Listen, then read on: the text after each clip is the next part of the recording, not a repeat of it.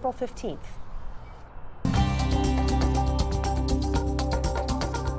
Now, Chief Meteorologist Scott Dorval with your precision forecast. Nice day today. Temperatures warming up nicely. We had light winds. It was windy last night. Then we had a breeze this morning. Then winds went light, and then the wind picked up and shifted as a cold front came through. So you get a lot of changes during the spring months. But boy, it turned out to be pretty nice today with a lot of sunshine around the Treasure Valley.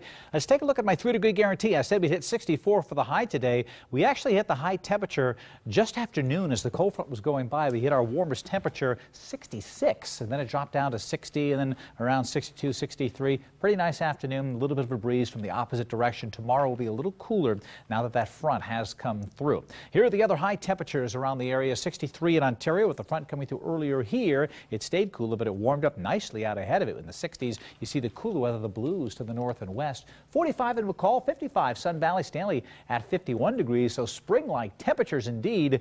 And so far this month, here's how the temperatures have been shaping up. Here's Idaho. To the east of Idaho, unusually warm, 8 to 15 degrees above normal and dry. Of course, we've had a good deal of rain across the Pacific Northwest, 2 to 4 degrees below normal. We've been right in the middle, so we're averaging out pretty much right about where we should be, although some mild weather finally beginning to move back in. We've had certainly some extremes during this month. Speaking of spring, got the allergy report to come out. People have already been complaining about pollen. I checked the numbers of the Boise Valley Asthma and Allergy Clinic. We're already into the high category at 110. The beginning of the pollen season is the tree pollen, so it's juniper and cottonwood are the prime pollens out there right now. We'll go from tree pollen and eventually to grass pollen in late June into July, and then the weeds, and the end of the weed season is the sage. So if you're allergic to pollens right now, it is likely you're allergic to some type of tree pollen. At 110, we'll keep an eye on this for you as well. Here's a satellite picture showing the cloud cover beginning to increase in the Magic Valley right now. You'll get some cloud cover tonight. I think precipitation, you see it just starting here, is going to increase across southeast portions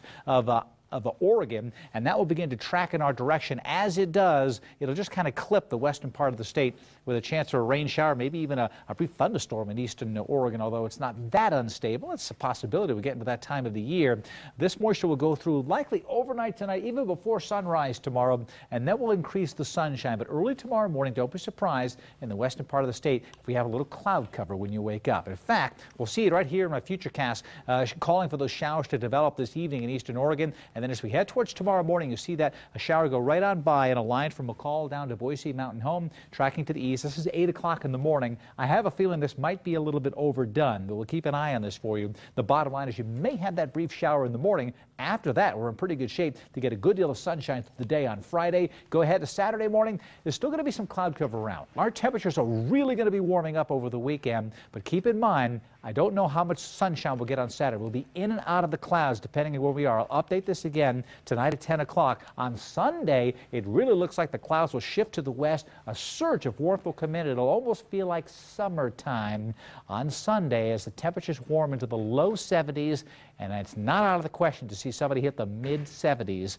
during the day on Sunday. So a little cooler tomorrow by a couple of degrees, but mild weather building to the west will surge in as we head towards the weekend. So Saturday and Sunday looking real nice. Near 60 tomorrow, increasing sunshine, a light breeze, wind should stay on the light side. So not a bad day tomorrow. We'll get a lot of sunshine after that chance for a morning shower, especially Ada County eastward. In the west central mountains, overnight tonight, early tomorrow morning, you may get that shower or snow shower in the higher peaks. And then temperatures in the 40s and 50s during the afternoon with partly cloudy skies. The day will improve as it goes on. In the east central mountains, you have a chance for a shower during the morning hours, and then we'll have a mixture of clouds and sunshine. 50 Stanley and Sun Valley, 47 in Fairfield. And the Magic Valley tomorrow, you had nice weather today. I think you'll get some decent weather tomorrow with a mix of sun and clouds. Light winds, 58 to 64. Nice day in the Magic Valley, and it gets nicer over the weekend for the Treasure Valley. Look at this weekend forecast. 68 on Saturday, as high as 73 degrees on Sunday. And I'm telling you, I don't see a lot of wind. I mean, there's a possibility we can get a breeze, especially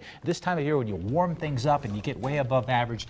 The air starts to shift all around. It doesn't know what to do because it's not used to it, basically. And you've got the cold ground. You have all these temperature contrasts. It gets a little breezy. But I really think we're going to see a decent weekend with temperatures getting to the 70s. Boy, it looks that way. This is nice. I don't remember what that feels like. It's been a while. Yeah. It is. All right, thanks, Scott. Next on today's Channel 6 News, live at